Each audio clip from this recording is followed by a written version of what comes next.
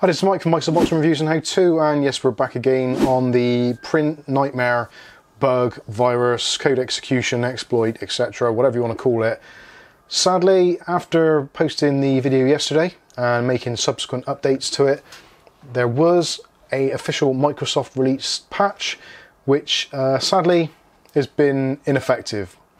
Much like in Independence Day when they fired their missiles at the alien ship, they were mostly ineffective. So sadly, we still have to keep our Print Spooler disabled until there is a new patch available from Microsoft which actually gets the job done. For those of you that are wondering, from yesterday's video, we did use PowerShell to actually disable the Print Spooler service. And actually, I should quickly mention, for those of you that have posted and messaged and said, it's okay, I never use a printer, or I've not installed a printer in years, it doesn't matter. Hackers don't care if you've got a printer on your desk or not.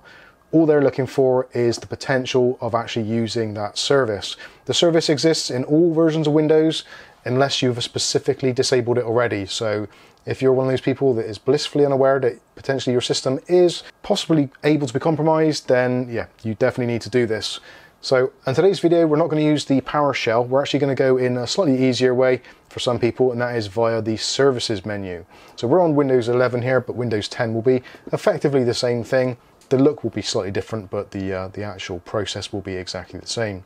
So what we want to do is first of all is open up our services app. So you can either click on the Windows Start flag or choose search, whichever you choose to do, and just type in services, and you want to launch the services app. You can choose, if you want to run it as administrator.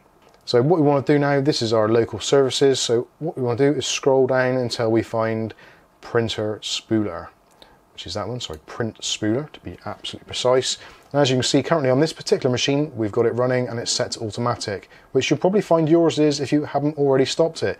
So that means even though you haven't got a printer installed or there isn't even a printer on your network, any of that stuff, it doesn't matter. The service is always there, automatically waiting for something to trigger it. So what we need to do is to double click on Print Spooler, and we've got some options here. So the first thing to do is to stop the service. So we're just going to go ahead and click on service and stop. And this will go through service control and stop the service. So now you can see the service status is stopped. Now what it's going to try and do, every time you reboot, the service startup is going to automatically try and run itself. So what we want to do is click on the down arrow there, and we want to choose disabled, and then click apply. So now we can see that our startup type is set to disabled, our service status is set to stopped. So this is probably an easier way of doing than PowerShell, than having to memorize those commands. Obviously, if you want to do it from PowerShell, you don't like using the services app, then you can click on the link in the top corner and you can go to our other video, which will give you how to do it from the command line or PowerShell. But essentially, I would recommend everyone do this. It is pretty important. At the moment, it doesn't seem to be triggering too many instances. If you're using Windows 11, like I am, and you're using the kind of the beta version, or the insider version, you'll probably find that when you boot up, your antivirus isn't working. So when you go to virus and threat protection, this is actually disabled. So this makes it even more important if you're a Windows insider and you're using Windows 11, because basically your virus and threat protection kind of isn't working.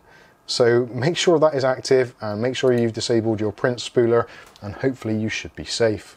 So there we go. Once again, sorry to be the bearer of bad news. I hope that no one actually does get affected by this or infected by it. It's going to be one of those things where it's going to run on for a while. Again, like I said in the previous video, if there's any updates or there is a patch which actually is working, then I will try and post it in the video description or in the community tab. So if you're not already a subscriber, click on the subscribe button and the chime icon and you'll be notified of future video releases.